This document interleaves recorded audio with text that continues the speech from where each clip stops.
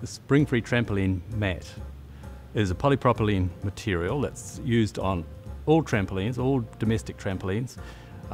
It goes through quite a rigorous process of calendaring, and its standard of UV resistance is it passes a test of a 5,000 hour test, which is one of the most rigorous tests that they ever do on materials.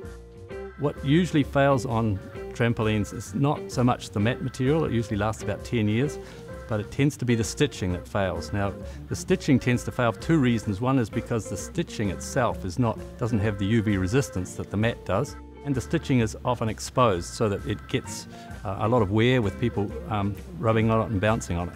On the Springfree trampoline, the stitching is actually covered over by some of the yellow webbing, and what that does is it protects it first of all from the UV light itself, so that it lasts longer even though it is under UV light, and secondly it protects it from abrasion from people jumping on it.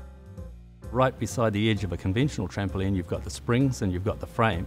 With the Springfree trampoline, those are taken right out of the way. When someone falls onto the edge, the energy of their fall, if you like, is absorbed by the pultruded fiberglass rods underneath. In other words, they just bend under the load of the impact and absorb the energy. So rather than the energy going into hurting somebody's head, it goes into bending the fiberglass rods.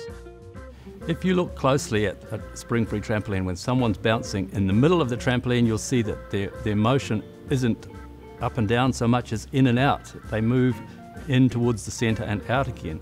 So there's not a lot of twist when they're moving in and out. A conventional trampoline mat, if you bounce right at the edge, the mat moves sideways to some extent. It might be in and out, or it might be diagonally, depending on where it is on the mat that you land.